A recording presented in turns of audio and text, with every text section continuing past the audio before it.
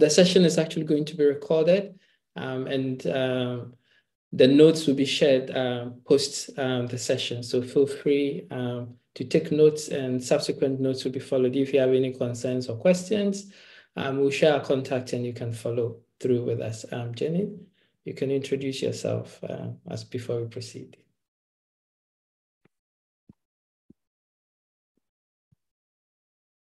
Morgan?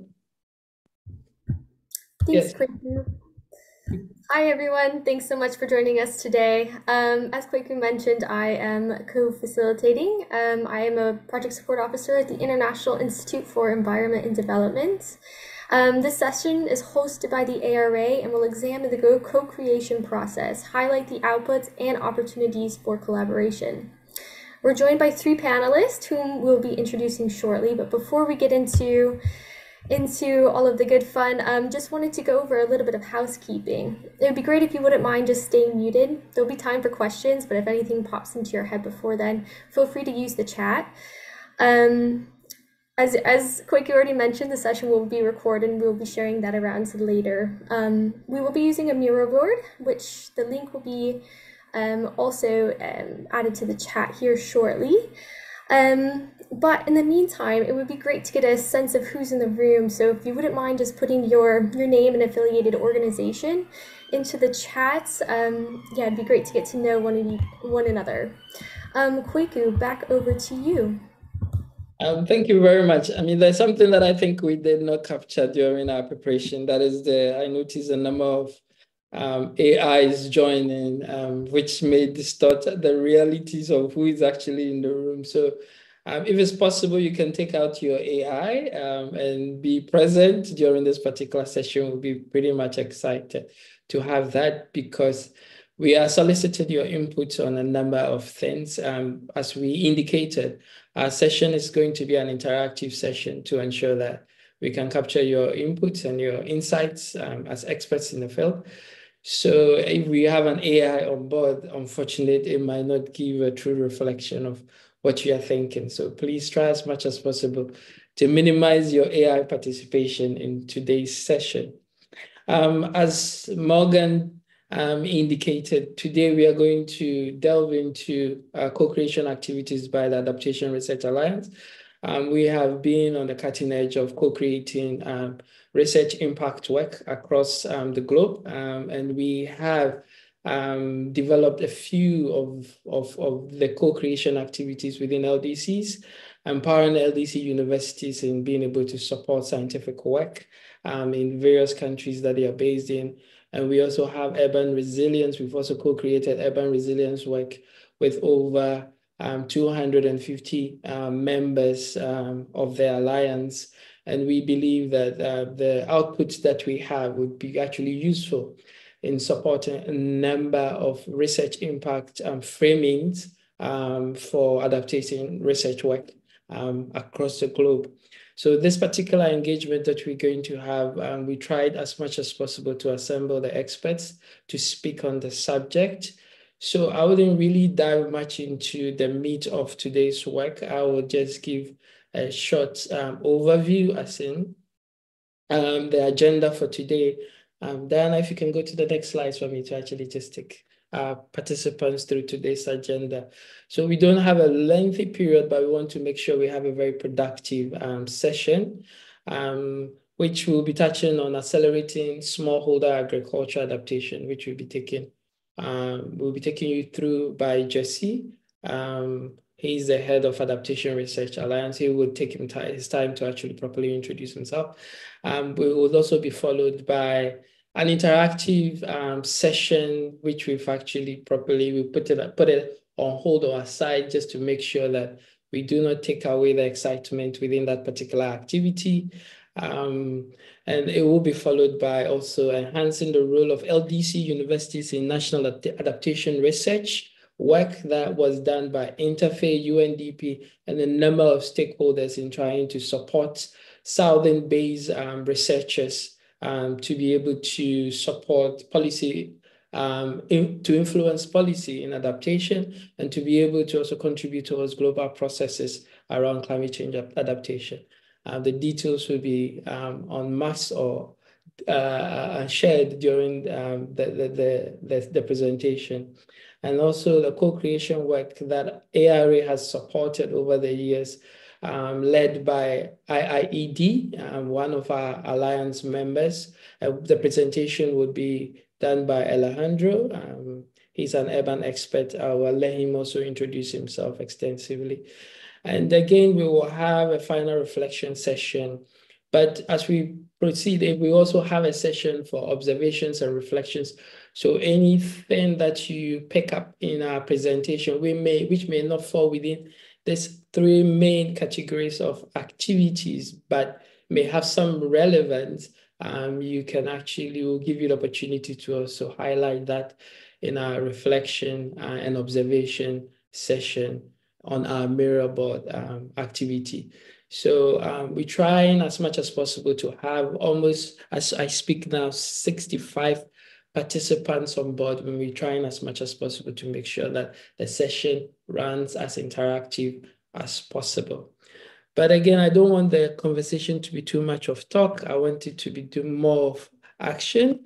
So before I set the ball rolling, I will invite the head of Adaptation Research Alliance, Jesse, to again introduce himself and set the scene for ARA's co-creation space work that has been ongoing for some years now.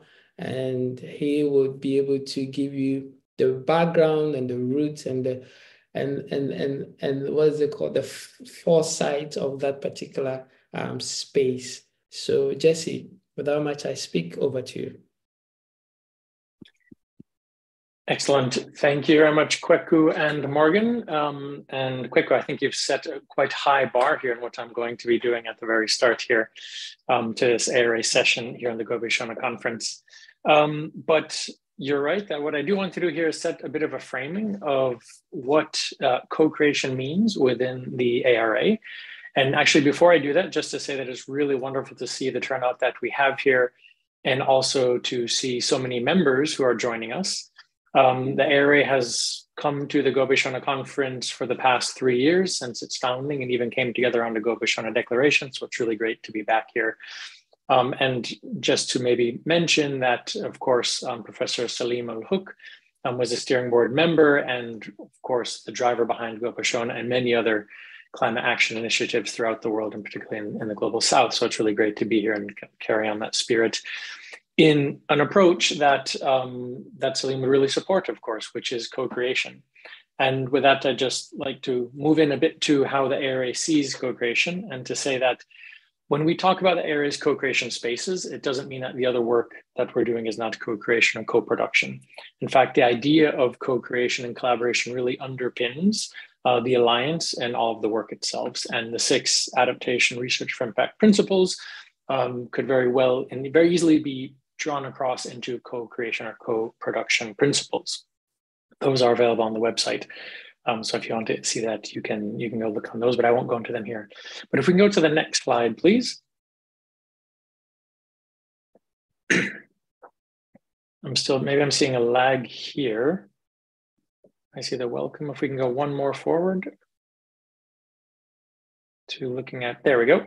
So what is co-creation here in the Adaptation Research Alliance? And what we want to here is show how it relates to 5 key areas, as you see on the screen here. And then after, as Kweku mentioned, we'll dive into 3 specific co-creation activities that we have carried out and actually are continuing to carry out this year. So first about co-creation is to say, and importantly here, as the Alliance wants to bring together diverse members, co-creation actually empowers diverse stakeholders. So you can see here we have a variety of names of the types of stakeholders that are part of the Alliance and should be a part of these co-creation processes. But I think it's really important just to mention that by involving multiple stakeholders, such as the researchers and practitioners and policymakers, et cetera, in design processes, you allow each stakeholder to bring their unique perspectives to these processes themselves. They bring their perspectives, they bring the knowledge that accompanies that, and they bring the expertise that they have working from whatever their perspective and the worldview that comes in here is coming from. And by incorporating these diverse perspectives into an action-oriented research program, it really benefits the program in terms of ensuring a broad range of insights and ideas to help leading up to that program design and eventually leading to more comprehensive and robust outcomes that we'll see here in a second. Second, in terms of enabling collaboration, really just to say here that, as you can see there, bringing together these diverse stakeholders really allows for diverse feedback and then validation of what emerges from processes, and through iterative processes, really a refinement of whatever the priorities that are emerging, or refinement of the methodologies of how best to really dig down into earthing, again, the focus of, in this case, an action-oriented research program would be, and the approaches that are used. So this is a critical part to bring together different people and really in a meaningful way to ensure meaningful collaboration of the stakeholders. Sorry, I just see something on the screen which is throwing me off. I'm not sure where that's coming from. So this is, I think also this collaboration, these diverse stakeholders then also come back to the importance here of this strengthens really the integrity and increases the standard of the type of programs that could emerge from a co-creation process. This then leads to an enhanced use and impact. So by, again, involving these stakeholders in a meaningful and collaborative way, it really ensures that the design process of a research program addresses the real world challenges. So you can always cross-check these with some of the more academic or scientific questions at hand, but ultimately what we really want to be working towards is information and programs that are emerging that is relevant to the needs of the stakeholders and the wider community. So this then follows on to the next of ensuring actionable outcomes. As outputs are more likely to be relevant and then used as a part of the process, it can have a positive impact on the ground as well as in science and academia. And a lot of this, of course, stems from that trust that's enabled through these collaborative processes. And within these outcomes, to recognize here that when stakeholders actively participate in these types of co-design or co-creation processes, that they actually develop a sense of ownership and investment in the outcomes. So again, this participation fosters a sense of trust and collaboration and commitment amongst those parties involved, the different stakeholders. And then as a result of that, quite often the research findings and then the recommendations that emerge from it are more likely to be accepted and implemented, whether that's in policy or practice. And maybe just last to say here, I think that the aspect of capacity building or capacity development here is a critical aspect, as new skills and knowledge and understanding amongst these diverse stakeholders can be developed and enhanced. And this can be done as a learning by doing or learning while doing experience that happens while participants are actually involved in these processes. But co-creation processes can also be designed in ways so they allow for standalone trainings or maybe peer-to-peer learning that allow specific learning moments throughout the co-creation processes themselves.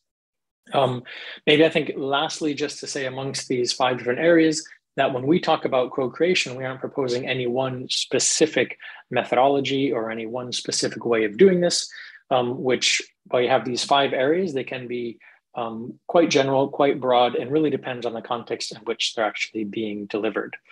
And I think with that, I would just like to pause to see if Kweku has anything to add, because what we want to do now is really to move into these examples of how these 5 different areas can have been being used and being implemented in different co-creation processes here within the ARA.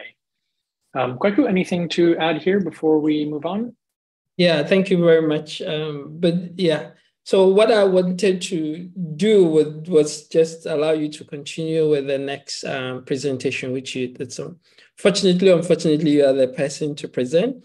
But before we dive into that, we would also want to make sure that you are familiar with the kind of acts we want from you in terms of the kind of questions that we want you to reflect over as we actually go through the various presentations.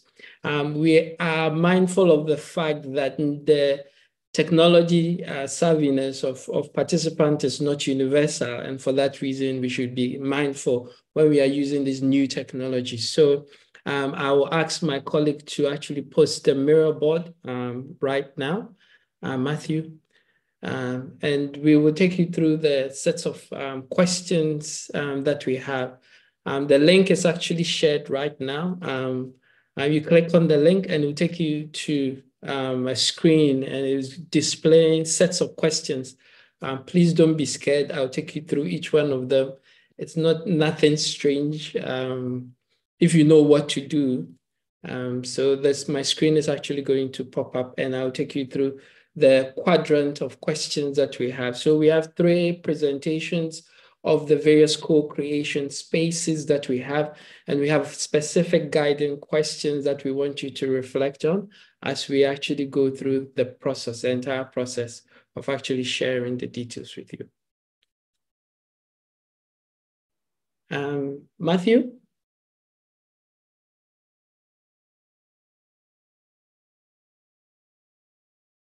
Yeah, so again, as I guess being an IT teacher, I know how technology use might be of a challenge in some jurisdictions. So please bear with me. The technology we depend on so much sometimes can fail us. So I hope that is not the case today. Yeah.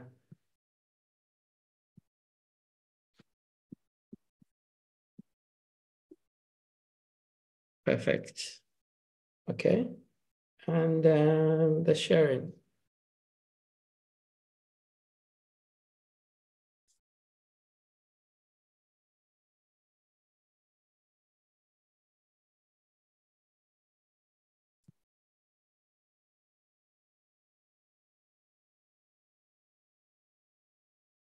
Perfect. I nearly had a mini heart attack. Okay, so this is fundamentally what you see when you log into the link that has been shared.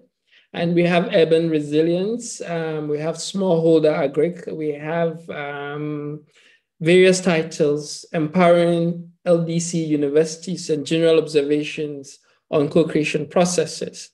And as you can see, each of them have specific questions with the exception of the general observations. General observations, as I indicated, it's open for suggestion. So you feel free and make your and add your own input. The various sticky notes you see there, the boxes you see are sticky notes. So you click on them and they will zoom up, and you'll be able to actually type your various questions or your reflection on each of the co-created spaces that have been presented. So in a nutshell, if you have any challenge accessing this particular link, please post it in the chat box and someone will attend to you. However, if you are familiar with this particular space, it's fine. You can still start thinking and reflecting on the questions and start populating it as and when we go through the various presentations. I think we'll stop sharing now and zoom in straight into the Accelerating Smallholder Agric session, also by Jesse. Jesse, please take over. And you can stop sharing, please. Excellent. Maybe then if we start to go back and forth here a bit, but we just wanted to make sure that you're aware of the Miro board and how it works, as Kweku mentioned. But if we can maybe go to the presentation again. Yep. All right. Perfect. Great. Thank you very much. So first, maybe just to kind of, again, take a step back to where we were and say, if, again, I provided well, first it's actually that the person who's leading within the ARA, Julia Rujo, on the co-creation spaces and the co-creation aspects wasn't able to be here today. So that's why I'm stepping in. You have to hear so much from me, particularly on the smallholder ag process. But just remind ourselves, of course, we looked at these 5 key aspects or considerations to co-creation of the empowering diverse stakeholders, enabling collaboration, the fact that it enhances use and impact and ensures actual outcomes, strengthening capacities. So with those in mind, this is the first of the examples of the processes that we wanted to highlight. And as you can see, it's about accelerating smallholder agriculture and adaptation. And this emerged from consultations that the Secretariat had with members at various points throughout the past couple of years.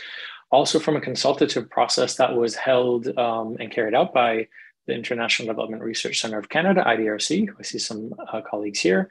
And there's a consultative process on food systems research priorities in the context of climate change.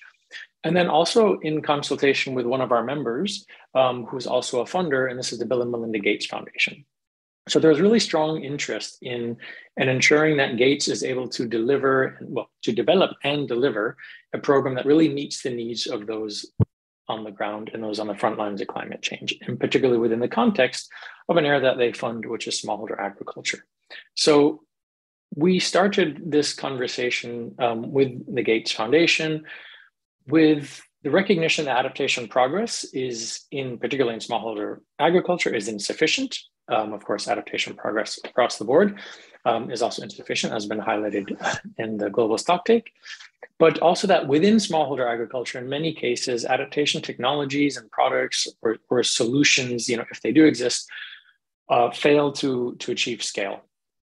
On the other hand, we have the issue that many donors or research efforts aim to support small-scale farmers in adaptation, but they come in, and because of the angle in which they enter and create these research programs or agendas, they often lack the local ownership and sometimes even a really sound understanding of what is needed in a local context. And we also know that agriculture research and the research action system needs strengthening so that there's greater capacity on the ground for these ongoing interventions to continue to be able to adapt and to build resilience as the climate continues to change. And the last couple of points is that we really wanted to have systemic or contribute to systemic changes in the agriculture research to use system. But this again goes back to that point of continuity, is that recognizing that adaptation is not a one-time activity, that we need to actually strengthen the capacities, but also have these systemic changes brought in. And last is that we really want to bring in local knowledge and voices to identify action-oriented research needs. And this is needs for scaling, needs for accelerating, and needs for sustaining adaptation in smallholder agriculture. So the intention here is to identify a suite of interventions that can be further funded by the Gates Foundation. And I see the presentation has gone away. If we can put it back up, that would be great. And if not, I can just continue here. Well, maybe I'll continue speaking here until we get to the slide up. To say that we started off this process with a desk-based review, which okay, there's a slide. Okay, so then again, coming back here to say that, there we go, that slide there, perfect. So the objectives here is that what we want to do is to identify these action research priorities within smallholder agriculture, again, to accelerate the smallholder agriculture adaptation processes, to enhance the effectiveness of adaptation strategies at the national and subnational level, and then to expand the reach of adaptation benefits, particularly at the local level. And again, the objective here is to bring in a wide range of stakeholders to have these processes carry out the co-creation processes, and to again make sure that this is a transdisciplinary process, bringing in diverse disciplines from science, but also again from research to action. So again, not just multidisciplinary, but pushing into transdisciplinary. And then identify also collectively opportunities that really focused on, again, the local priorities, being able to leverage local capacities and have this high potential for impact given the contextualization of the potential program here. If we go to the next slide, please. This is a bit about the process itself. To say that what we did is we kicked off a process with scoping and planning, and this was really a desk-based review, which incorporated elements of both scoping, reviews, and a rapid synthesis, which was carried out by the Africa Research and Impact Network, or ARIN. And this was a part of the desk-based review, which also included a situational analysis with the aim of understanding the potential pathways for the future of smallholder agriculture. And then this led to an exercise that was working at the country level to identify potential countries that really kind of promised the best opportunities and in entry points to actually enhancing smallholder agriculture through an action-oriented research program. So that's kind of that first box on the left. And where we are now is we've identified 2 countries where we've scoped these programs, and these co-creation processes will now move down to the country level. One will be in Kenya and the other will be in Nigeria. And what we're doing here is we are finalizing a selection process of both of the in-country leads to undertake these co-creation activities. These activities are really focused around workshops at local, subnational, and national levels, but these will be done with complementary activities that are engaging different communities, different stakeholders throughout this research process. And so we're really looking to aim here at identifying new and innovative solutions, as well as leveraging the existing successful practices and policies that we feel, and again, people on the ground feel, still have maybe untapped potential. So from the proposals, as I said, we're looking at having a series of workshops, and these will work across levels and bring in priorities from the national adaptation plans, as well as priorities from communities and smallholder agricultural collectives. So again, bringing the national to local here.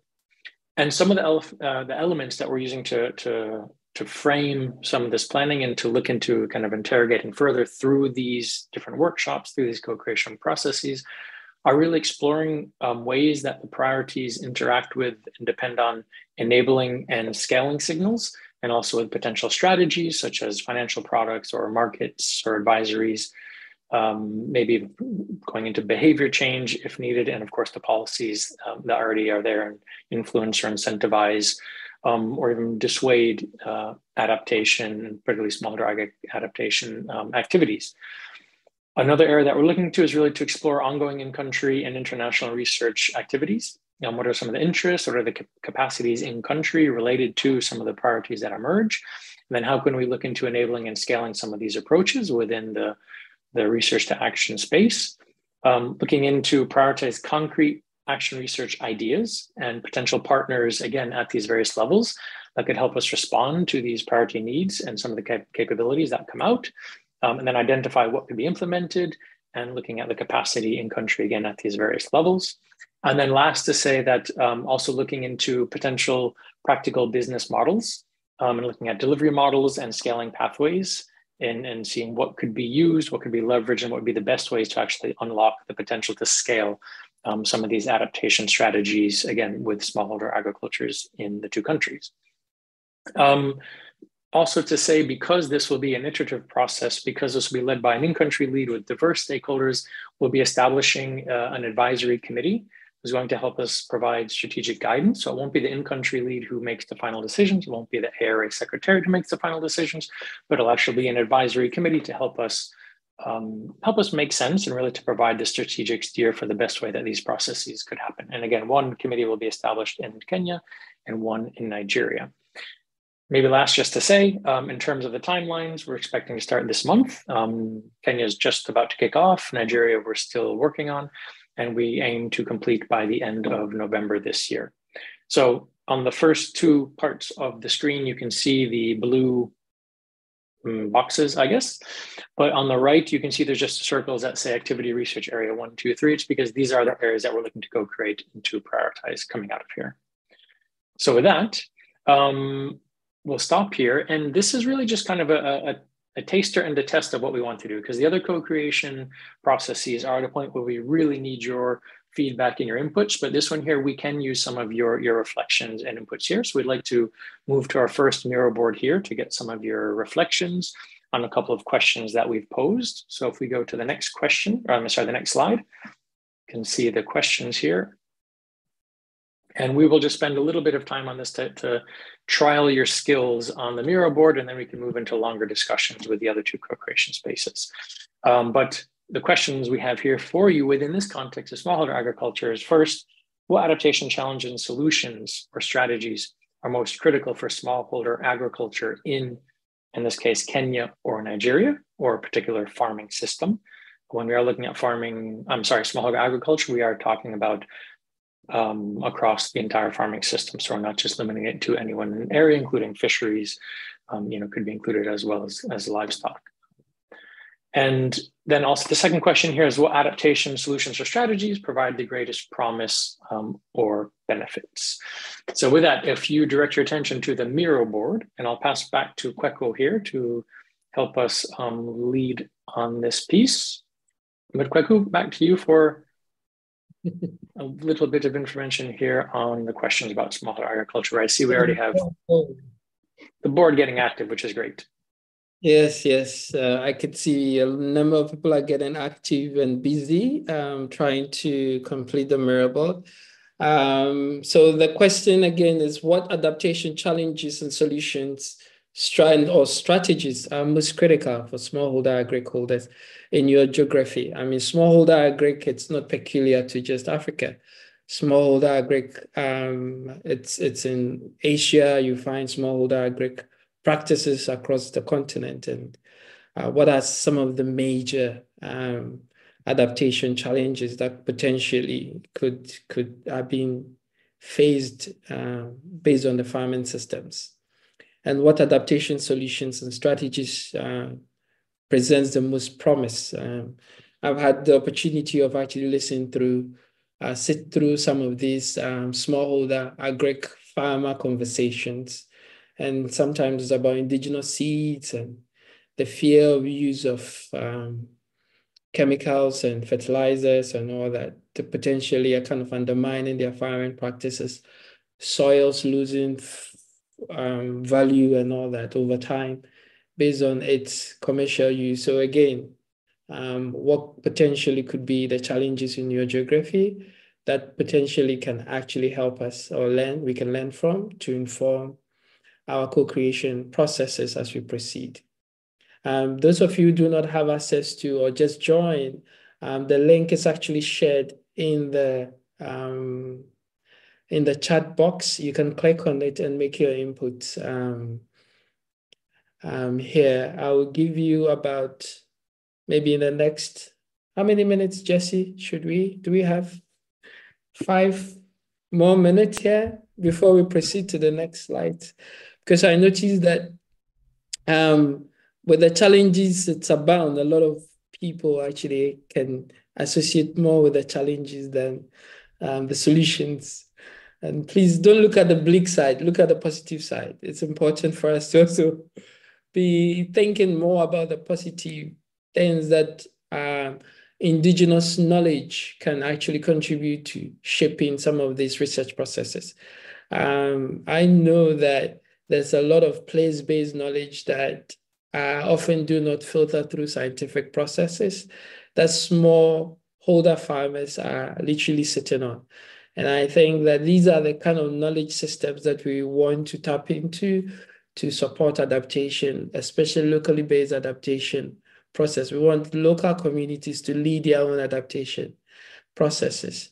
I believe most of you may have heard about, most of you are advocates for addressing local solutions, local problems with local solutions. And so we are actually advocating for more of these kind of solutions and strategies that can be shared across the world. I believe in the power of humanity and human experiences that have prevailed over thousands of years. And for us to find any amicable solutions to our adaptation challenges, I think that the answers just lie within our own communities.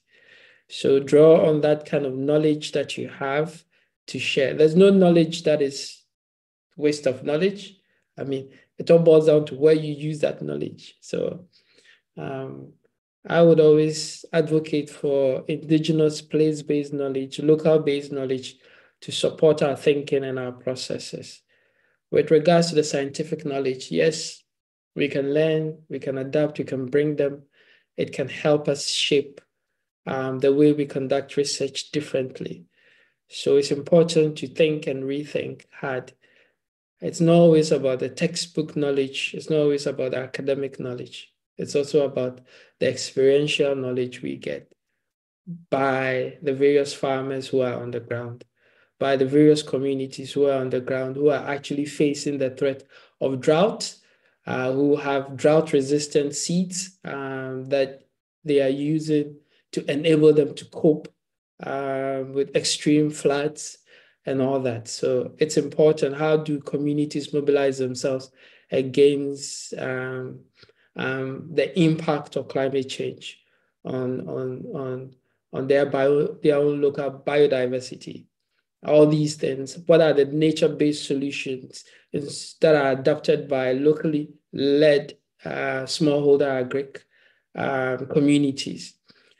These are all practices and approaches. I mean, growing up, I knew about, what is it called? They call it community-based agric, where communities actually farm pieces of plots as communities. They share crops, they share labor, they share quite a number of expertise across their own experiences. They share seeds, they share good breeding, poultry, and all that. Yes. Yes, I'll let Jesse come in here. Jesse, please. Great, thank you very much, Kweku. I just wanted to come in because I saw a question here in the chat. And this is saying here that from Kristen Corbett from IDRC, just asked me about the time that went into the process of the 2-country level engagements. So to highlight that, those processes are actually kicking off now. So we're anticipating going from March until November. Originally, we did hope to leave 10 months.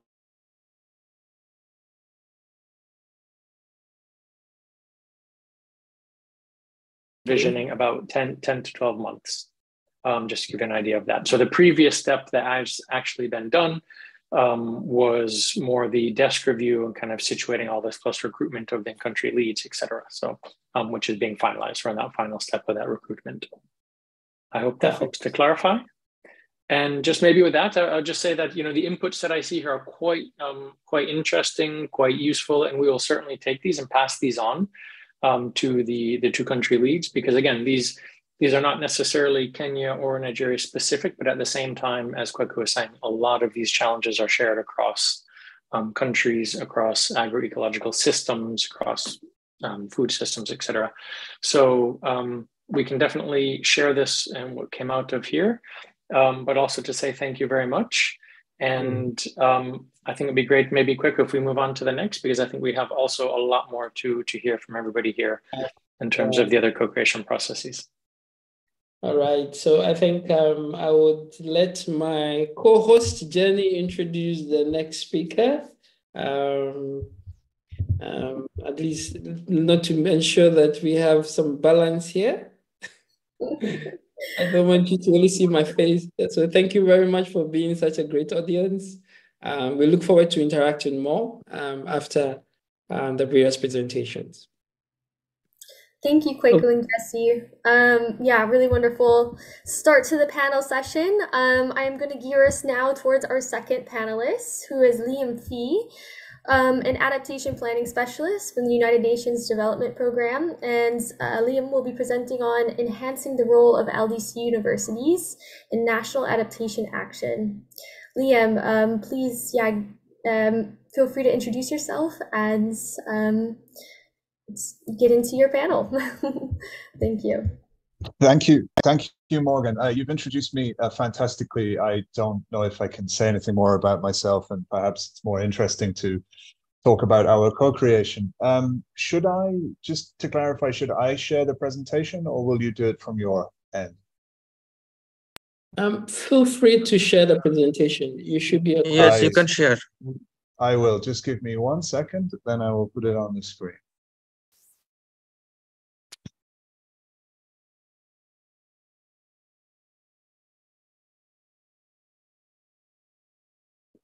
So I hope you can now see my screen. Perhaps you can shout at me if you do not. So yes, I am going to present, hopefully quite briefly, the Enabling Universities to Contribute to National Adaptation Action co-creation work that we have done. But let me just say before I do, thank you to the ARA Secretariat for giving me the opportunity to present. It's an honor to be at Gobeshona. This is my first Gobeshona.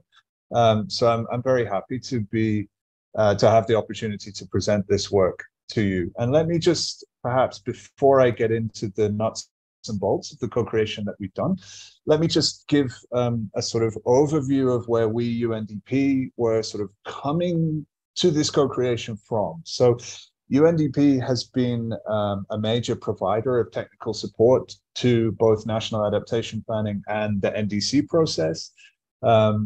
32 of the 53 countries that have submitted a NAP to the UNFCCC were supported by UNDP, and through the Climate Promise, or UNDP's Climate Promise, support has been provided to 120 countries, including 40 LDCs, to enhance the adaptation ambition in their NDCs. So we have come at this process from a position of being a provider of technical support to the policy-making process. But to try to set the scene about the co-creation work itself,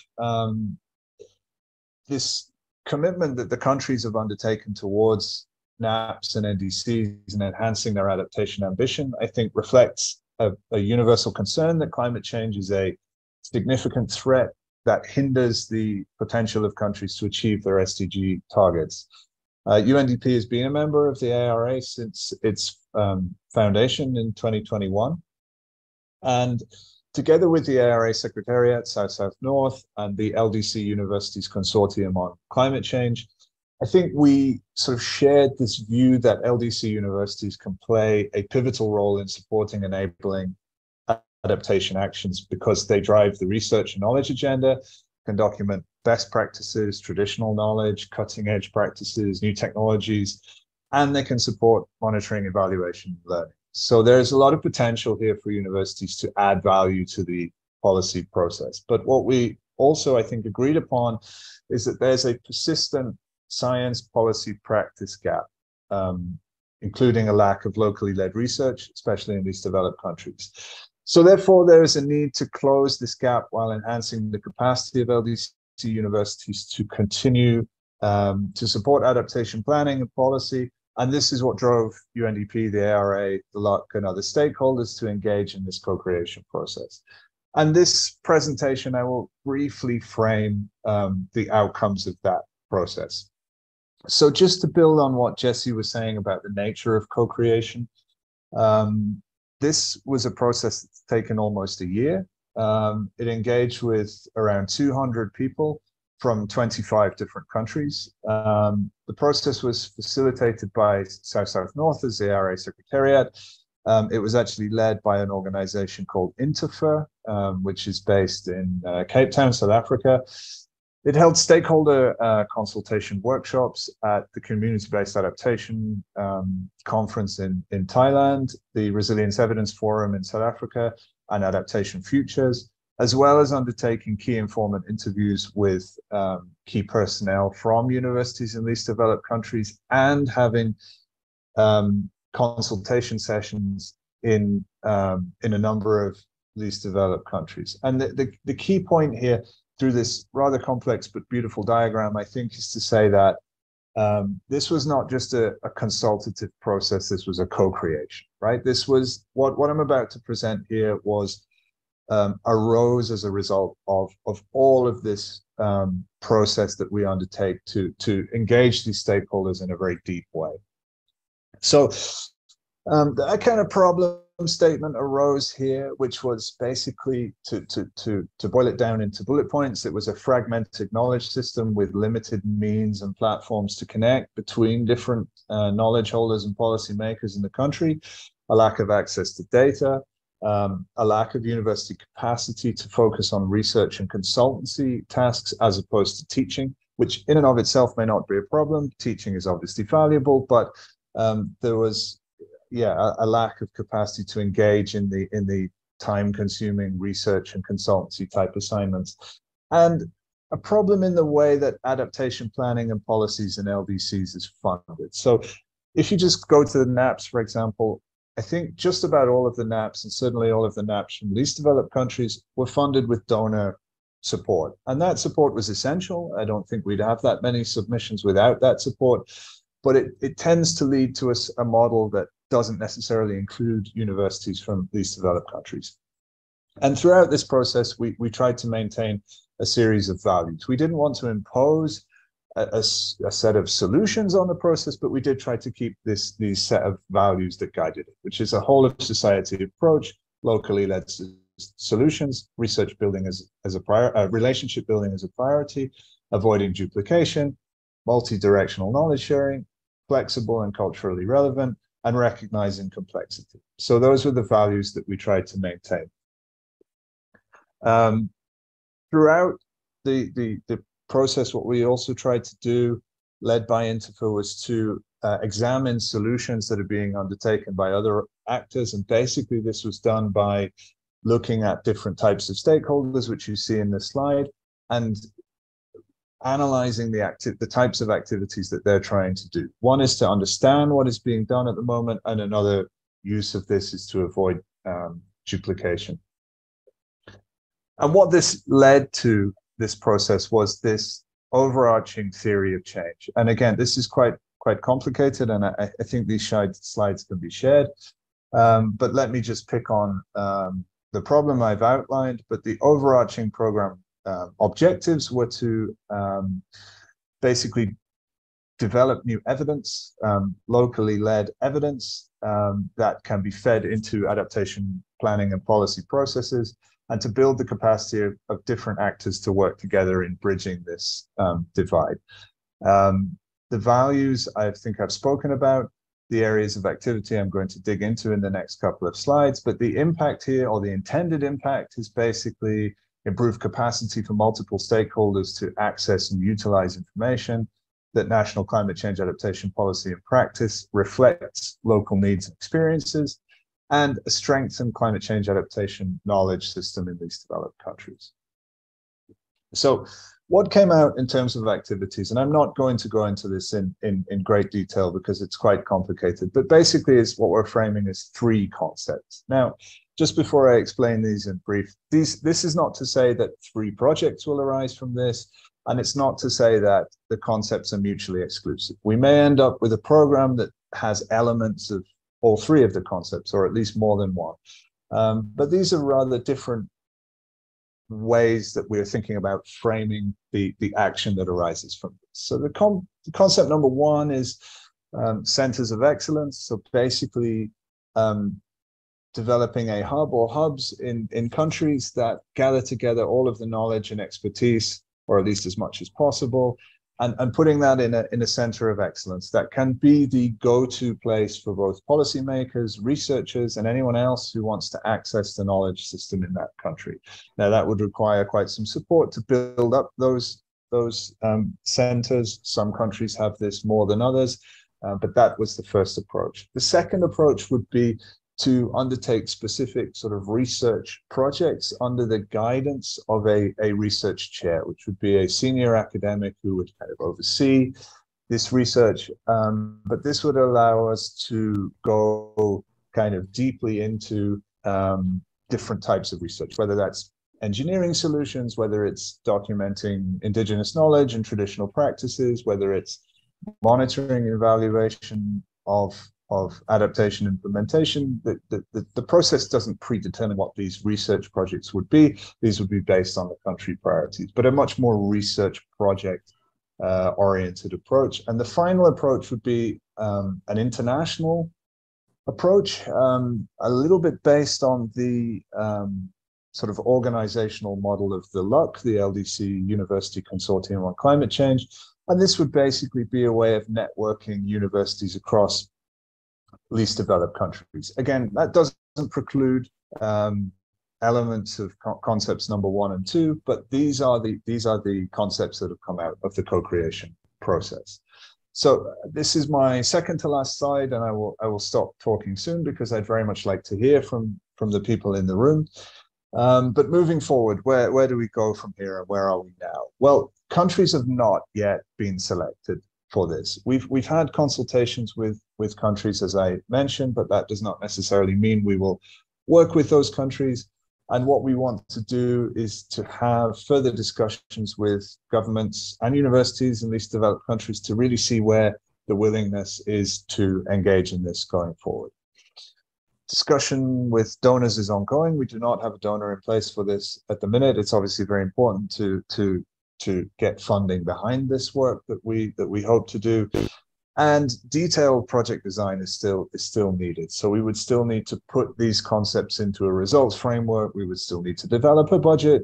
And I think we would also likely, given the complexity of this work, working in multiple countries, we would need to put together a consortium of implementing partners. So these items are still to do and have not been done yet, or at least are ongoing. So I've put two questions in the Miro board. The first is a rather long-winded question, but basically we're asking, what are the entry points? You know, where do you think we should take this work, and how do we move it forward?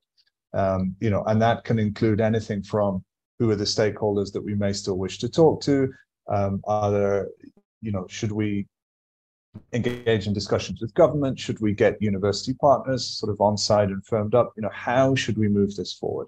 And anything in that, under that broad range of questions, I would really like to hear.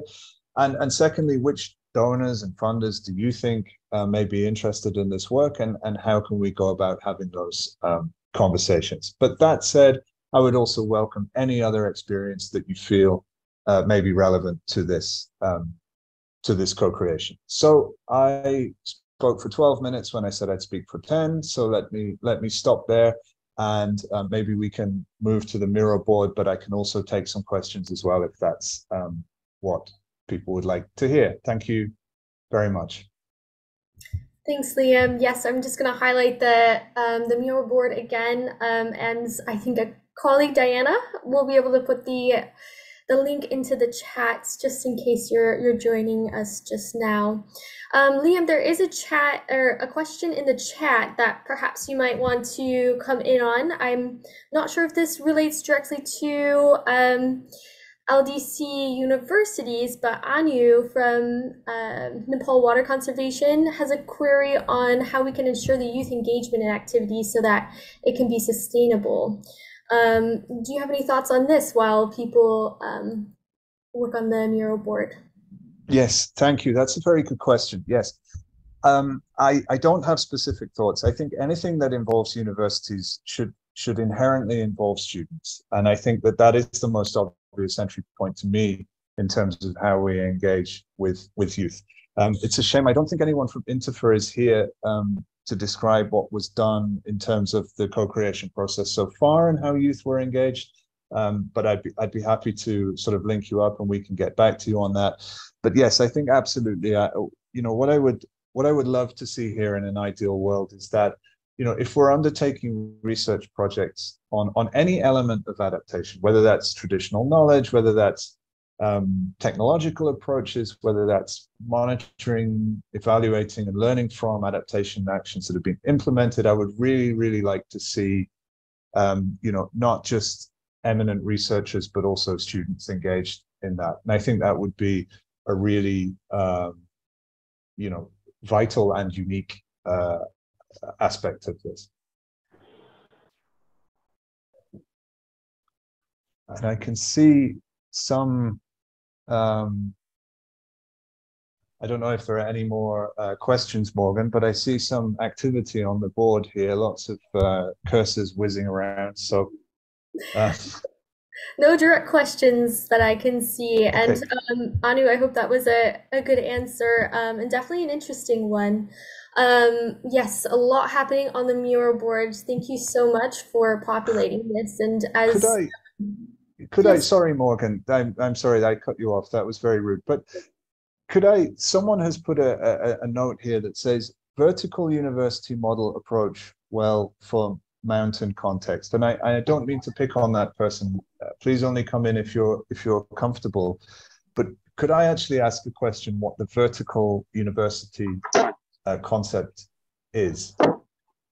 And so I'm sorry to pick on you, whoever wrote that. You feel free to write in the chat if you don't feel comfortable speaking, but I would really like to know a bit more about what a vertical university model is. Liam, it's Shachi here, and I'm the one who wrote that couple of notes. And I'm the Secretariat Lead of the Himalayan University Consortium, a network of 107 universities in 8 countries in the Hindu Kush Himalayan, ranging from Afghanistan to Myanmar. So that's a bit about myself. Now, vertical university concept is actually applicable to the mountain for the reason that, of course, you know, we have the altitude from 900 meters above the sea level, all the way up to perhaps 2,500 or sometimes 3,000 meters above the sea level. So this is a literal vertical in terms of altitude. Now, what we actually do is starting from the valley and work it up all the way to the high altitude in terms of biodiversity, in terms of the diversity of language, cultures, religion, farming systems, you name it. Basically, it is actually a learning lab. If you just take that cut in terms of altitude.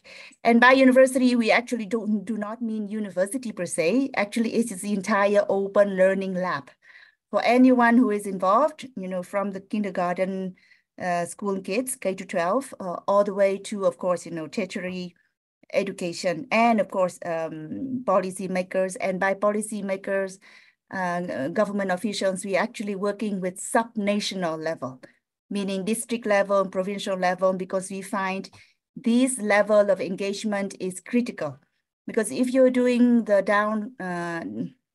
downscaling, and now we are going for 1 square kilometers in terms of the data, then exactly the district and province, actually the district level is actually corresponds squarely with that 1 square kilometers.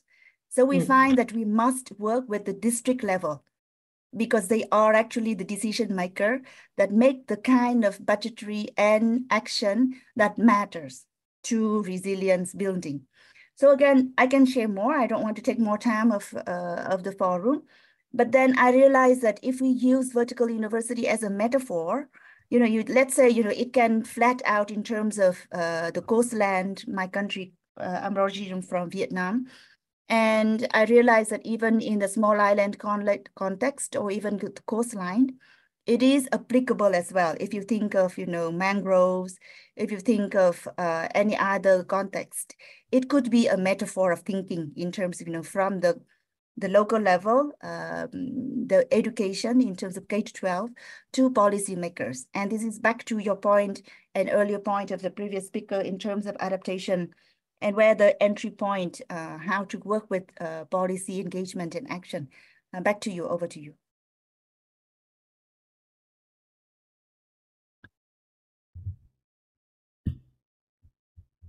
Thank you for sharing that. That's really interesting. And yeah, really, yeah, great to hear about. So thank you so much for coming off mute and sharing that with us.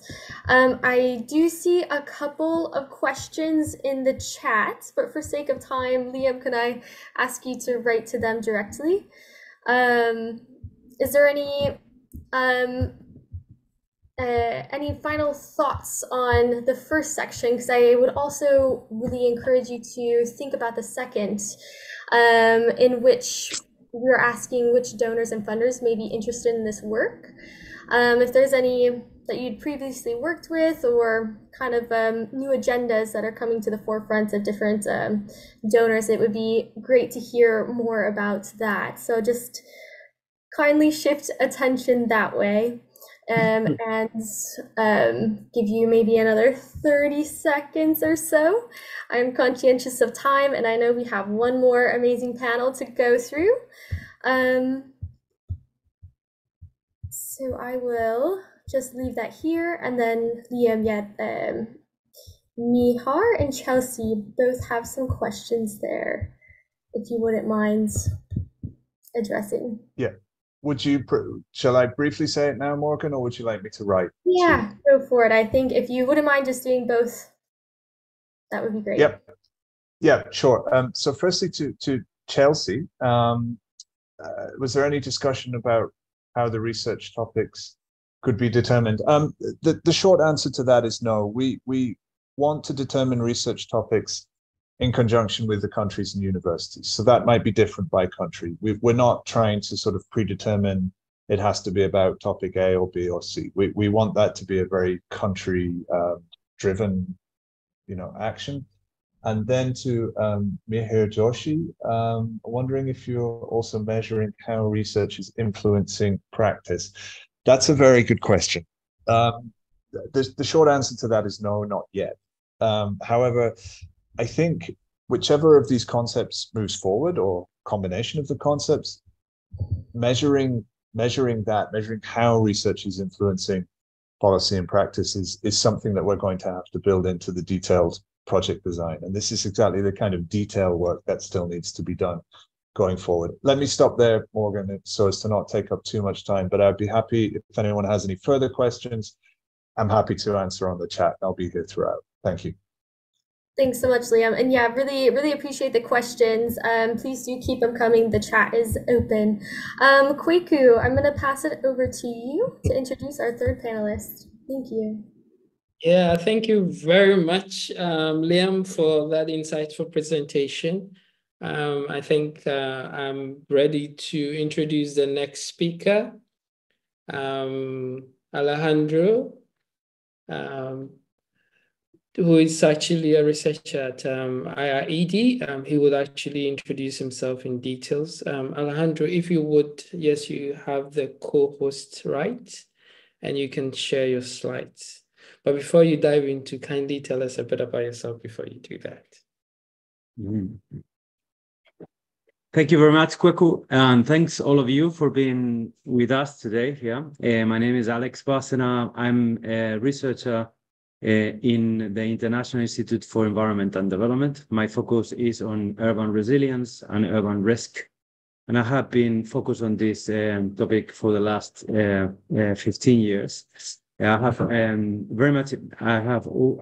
very much interested in issues around governance, urban governance, and also around risk modeling, and how these two can be combined and brought together to put at the center of urban planning the concerns and risk of most marginalized communities. So within the scope of this work, my colleague Morgan and also my colleague Aditya Bahadur, who is not with us today here, but has also been working on this subject for the last year and 3 months at the moment. We've been developing the work that I'll be delighted to share with you today. So if you may allow me to share my screen, and some of you can actually thumbs me up to tell me that everything is visible. So this work fundamentally has focused on the idea of co-creating urban resilience. And as you can see on the subtitle of this presentation, what I'm particularly interested, what we are particularly proud of, and it underpins the work that we have done, is basically developing a framework that allows us to produce contextual solutions for urban resilience. And these particular contextual solutions will be informed by the power and politics that operates in cities. And we argue that this will be fundamental for program design. And I will go forward and explain why this is so exciting. Great. So I think many of us basically are aware of the big challenge, but also the big opportunity that is coming up in the coming 50, 60 years around the issue of urban resilience and urbanization as a whole. So we know basically that currently most of the world population lives in cities, but this is going to continue to be the trend in the coming 30, 50 years. And we're going to be seeing cities in Africa rapidly urbanizing in this coming 30 years, which actually is an opportunity because this allows us to even prevent the production of the risk that goes into the particular types of urbanization that are going to be happening there. But also it's a challenge. Very vulnerable populations are increasingly living in these cities. We're seeing informal settlements bringing populations from rural areas that are living in informal settlements, highly exposed to growing disasters like floods, sea level rise, heat waves, for instance. This also goes accompanied with the exposure of major investment in infrastructure that are being built and will be built in this coming 30 years. So this simultaneously is a challenge, many people, many investments, but also it's an opportunity because this is actually going to happen. So how we deal with this, how we basically capitalize on this opportunity, how do we prevent the possibility of this challenge to become real is actually complicated. Some of us has actually called it a wicked problem, because cities themselves are complex systems with networks of actors and stakeholders, also networks of institutions coming together with complicated and contrasting, sometimes conflicting interests, priorities that actually don't really allow for the stereotypical and classical linear solutions, top-down planning or circular planning. So how do we actually address this complexity? How do we deal with it and make the best of this opportunity? So this is where fundamentally the idea of co-production comes in. But it's not us saying it, it's actually the result of a very in-depth consultation process that we conducted for the last 12 months. Here you can see kind of a geographical representation of this consultation. We've involved more than 125 institutions in this process across the globe. We conducted 3 regional workshops, one in Latin America, and one in Africa, another one in Southeast Asia, South Asia. And we've involved donors, research institutions, city networks, practitioners.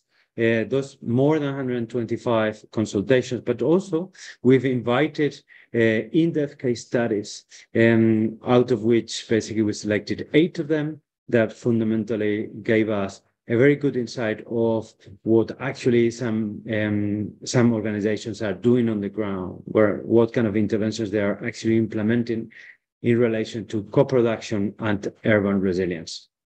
Generally, these consultations basically covered 3 main topics, right? We asked about the context that they were actually implementing or dealing with. We asked of the particular type and methodological approach of their interventions.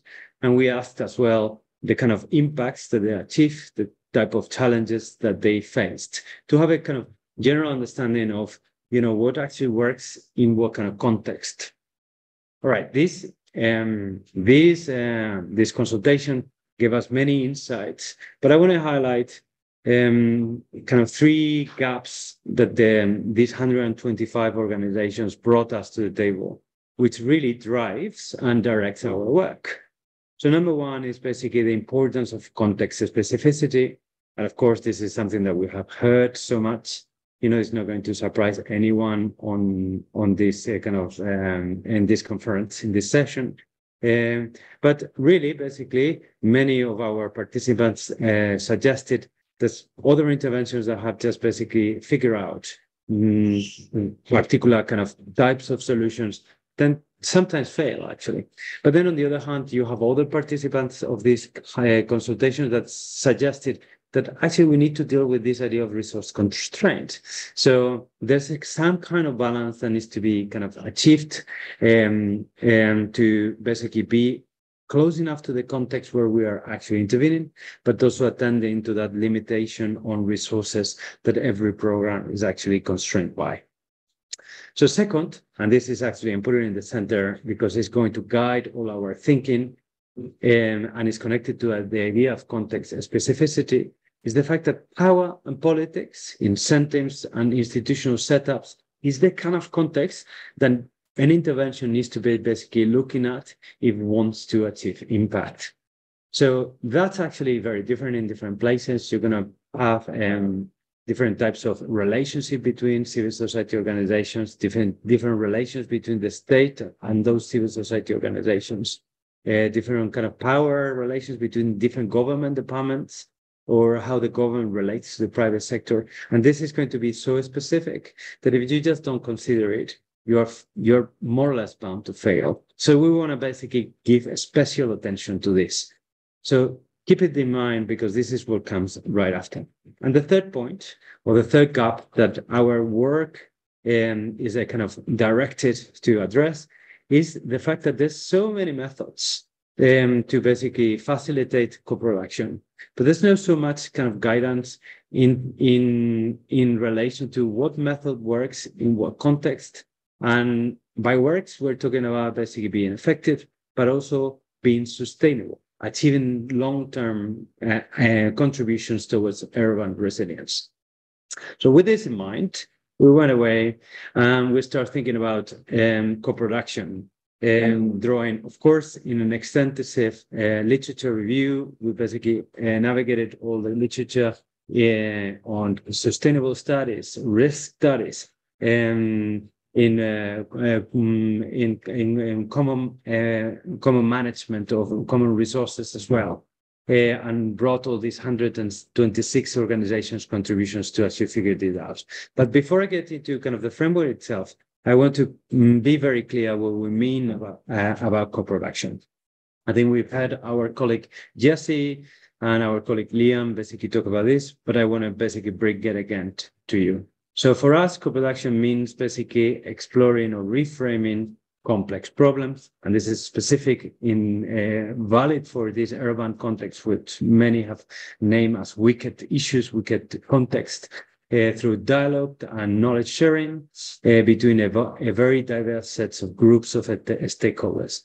And here, this is going to be complex because these stakeholders might actually have conflicting visions of what means urban resilience, conflicting priorities of where to put a particular infrastructure to mitigate flood risk, for instance. So this is actually, it's not basically just a technical problem. It's very much kind of a political issue as well. But co-production brings us great potential, as our kind of 126 organization brought to us.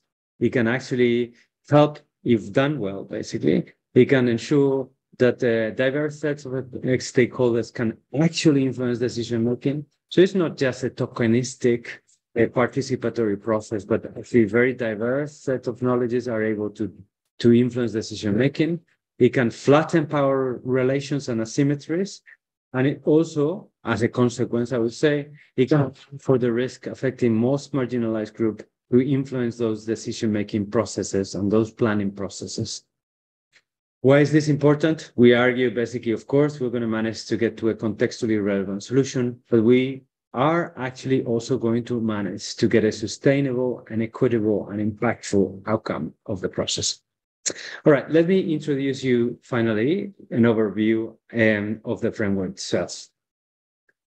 So it has three components. The first of all is we call it domains of action. These are kind of sectoral areas with which most organizations would actually feel comfortable. Some of the organizations would actually kind of feel close to one domain or another. Community assets like livelihoods or services, I don't know, like waste picking. Knowledge and awareness may actually be related to early warning systems. Governance and planning may be actually very close to regulatory process that through which basically the government invites participation of civil society organizations. Infrastructure, for instance, including transporting infrastructure or water distribution networks. And finance, that may be actually traditional, you know, how basically the municipal government is funded, or very innovative through kind of crowdfunding, for instance. So the interest of these domains of action, which are kind of these five areas, these sectors, is because they are kind of almost like a convening space.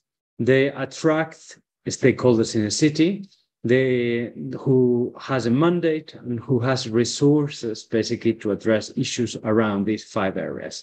But they also are going to be very important for us because they're going to bound this analysis that I'm going to propose you in a second. If you were going to address the complexities basically of power relations in a city as a whole, you might actually feel that this is too big a problem and you don't have the time. But when focusing narrowly around the domain of action, this become much more manageable. How are we going to address this context analysis around a particular domain of action? And I'm going to start using an example here to illustrate.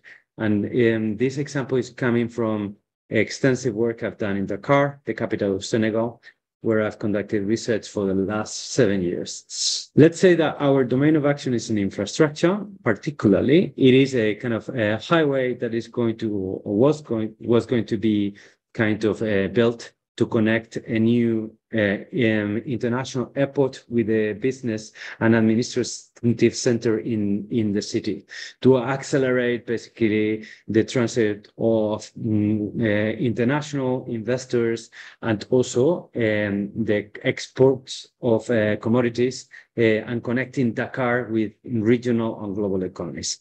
So we argue that actually to produce these contextually relevant urban resilience programs through co-production processes, we need to understand networks of actors in the city and networks of institutions in the city that have the capacity to make decisions and drive basically the development of this particular infrastructure project. And for that, for understanding what networks have power to make decisions, we suggest that we have to cover three main areas of analysis.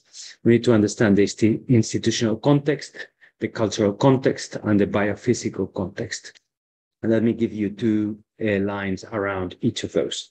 So if we're going to basically look at the institutional context, this means mapping actors and institutions across the public sector, the private sector, the businesses, the civil society organizations, and also research institutions in country that have the capacity to influence the domain, particularly this kind of infrastructure development, this highway that we are building.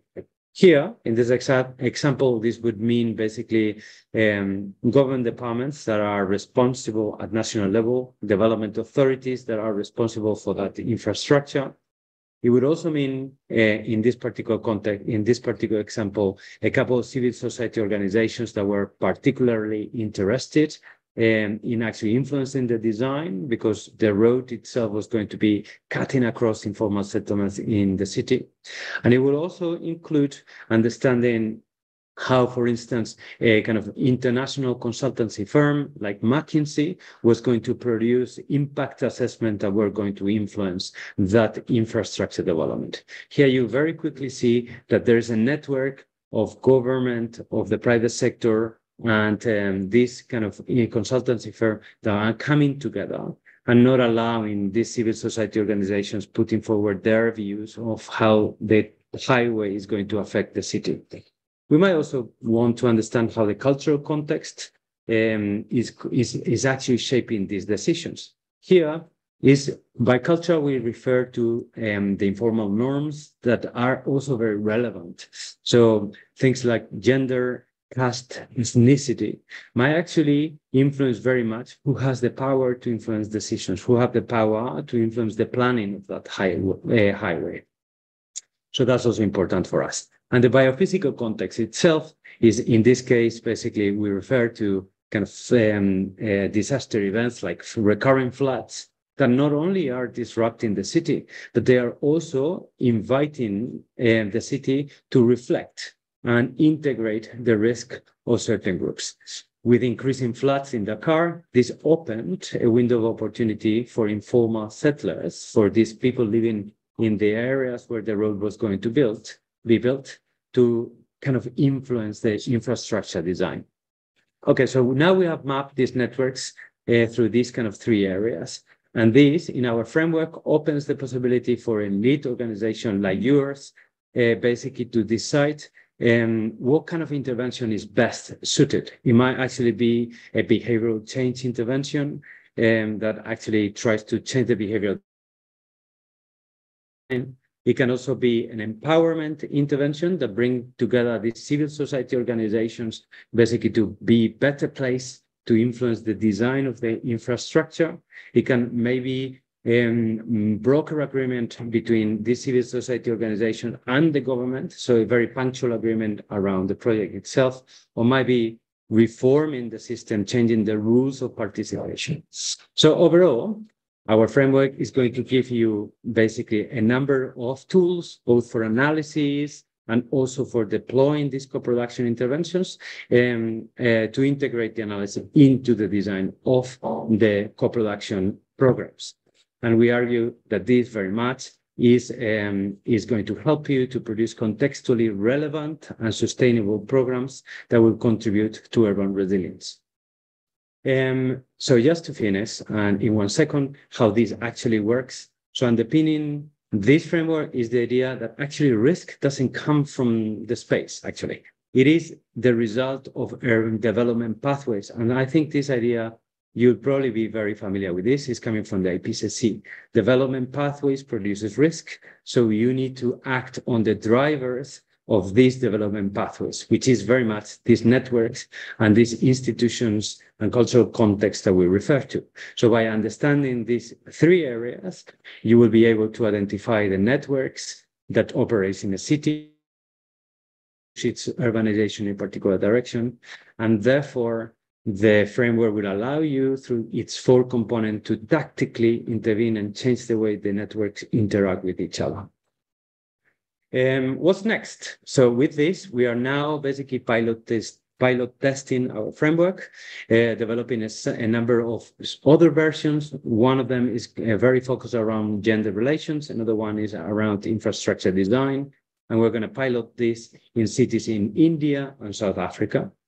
And then we also want to, and we are committed to foster the dissemination and learning of this framework by informing programs, but also research goals like we are doing with FCDO and the UK government. We're also supporting we will be supporting the development of internal guidelines. We're discussing with organizations like C40 to do that. And we have also been invited to foster learning across a number of urban labs. So overall, to produce a community of practice and a knowledge hub that brings all this kind of learning together about how this framework can be deployed. And we'll be delighted to work with you if you were interested. And for that, we're going to put forward 3 questions that I would love if you could actually help us to kind of respond. The number 1 is basically, I'd like to identify programs or initiatives that are currently being implemented and are going to be implemented in the coming year that are around this idea of co-production or multi-stakeholder dialogues around urban resilience. So we can approach those interventions. We'd like to also map donors, practitioners, or networks of local government that might be interested in this approach. And also we'd love to hear your opinion about the framework, what is particularly useful and what is not so much. Thank you so much. And I now stop sharing and allow basically for my colleagues to share the mirror and also open the floor for any comments. Thank you very much. Thank you very much, Alejandro. That was very, very insightful. Looking at the work and the details that I've actually gone into the urban resilience framework, if I own a city, I think I'll take it on board and run with it. But unfortunately, I don't. So I'm going to depend on the team and the expertise here to actually do that for us. So we have a set of questions for the urban resilience, 3 sets of questions. Feel free to actually engage with those kind of questions as much. You can add your own responses, you can add your own comments to it. But more, we are looking at what could potentially be the next phase of the urban resilience document in terms of the co-created work. How do you think we can best integrate it within already existing systems and programs and activities within the urban space? And I believe it doesn't just end with the urban space. There's more application beyond the urban space. And I think it offers also an opportunity for us to explore in those particular areas. So the 3 main questions I'm going to go over again. If you have any questions, please post it in the chat box and Alejandro would respond to it. Or you can pop your hands up. I think you can also, we'll give you the opportunity to speak up. So question is, what ongoing programs or initiatives are you aware of that focus on facilitating multi-stakeholder dialogue for urban resilience that we should reach out to? So fundamentally, embedding our urban resilience programs in already existing processes. We don't intend to reinvent the wheel. We want to actually strengthen the processes that are already ongoing, helping the processes to actually identify their strengths and their weaknesses and how to actually capitalize on those better what donors and practitioners and networks are working within the space of local government research organizations that we could potentially partner to promote this. And this is also one of the things. So all our co-creation work, we are not just looking at problems, we are not looking at just limitations, but we are looking at the next phase. And that is how we have modeled this particular set of presentations to make sure that your inputs are as valuable as the presentation itself. So please feel free, share your thoughts on this. And the last question looks at what are the frameworks you found particularly useful. So again, there are quite a number of frameworks that emerged. And if you feel there are specific ones that you want to engage with, you can leave your contact with or share your contact with us, and we'll potentially also engage with you. If we want us to ring fence specific components of our framework that you think can be applicable to your organization's activity or programs, that would be useful. Then again, we can see how to engage with you moving forward and mobilizing the needed resource to see it being implemented and taken over. There's no idea that is too small. There's no idea that is too big. Feel free to share your thoughts. Alejandro, do you have any last words, any last comments before we draw the curtains to a close on your session? Thank you very much for being here and participating and listening. I think just like put out there what is coming for us. We are actually looking to invite organizations that are currently engaged with co-production interventions for urban resilience and engage them in a community of practice, so we can actually learn and compare what works, what kind of methodologies work in what context, and further refine this in the coming year. So please reach out to me. I put my email on the chat box. Perfect, Alejandro. I can see most people are actually busy on the mirror board right now. Let's give them some few minutes as they actually complete or make their inputs. Thank you so much. We'll be wrapping up shortly. We are almost on time. I would invite my head of secretariat to actually give us a bit of a wrap up, the way forward in how to actually envision some of these engagements. What are the opportunities that ARA potentially is coming up with? We would invite Morgan to give us the vote of thanks and potentially end. Jesse, some few lines before we wrap up, please. Great, thank you very much, Kweku. Really from my side, all I wanted to do was to thank everyone here for your participation.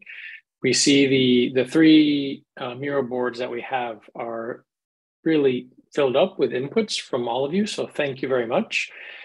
We intended this session to, of course, share a bit about the ARA, the work that we have been doing on co-creation, and sharing a bit of our perspectives, as you've heard in each of the presentations, as well as the initial framing.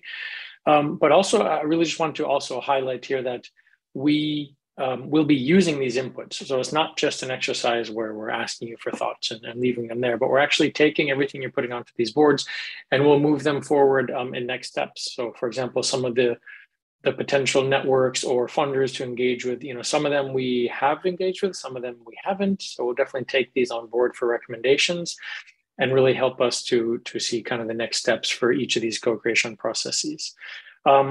This board will be open for the rest of the day, so please do continue to input. Just because we're closing this session here now doesn't mean that it won't be open a little bit longer today. So please do continue to add. And really just say to thank you very much to Gobeshona for the organizers of this session, but of course to the whole conference. There's a whole lot more to come here as we're just on day 3 or 4, I think day 4. And thank you, of course, to UNDP and IIED and the representatives for presenting. It's really been, I think, an excellent session to hear the different activities and also, like I said, capture everybody's inputs here on the Miro board. So thank you very much. And maybe Morgan, then, is there something you'd like to come in with here to finish us off? Thanks, Jesse and Kweku. No, I think you covered all the bases. Yes, just extending another thank you for joining us here today.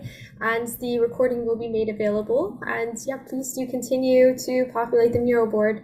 Thank you again and enjoy the rest of your day. Look forward to collaborating again. Thank you. Thank you. Thank you so much for the sum up. And thank you so much for being such a lovely audience. We had such a great turnout.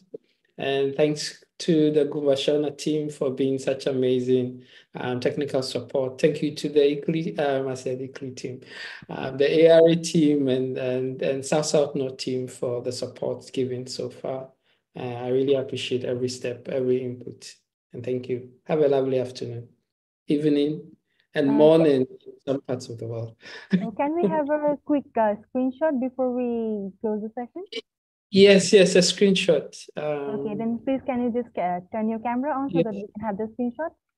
Okay, please turn on your cameras for the screenshot. I think we need to stop sharing screens, Jesse.